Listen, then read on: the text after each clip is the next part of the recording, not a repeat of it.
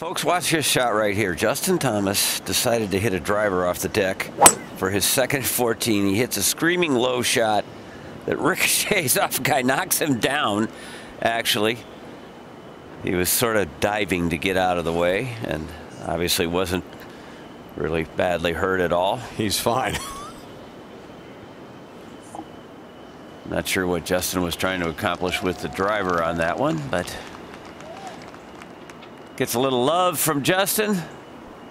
Sorry, I didn't think you were in my line, actually. Justin Thomas now with his fourth shot. Tough one from the side of the hill. Are you kidding me? How about that?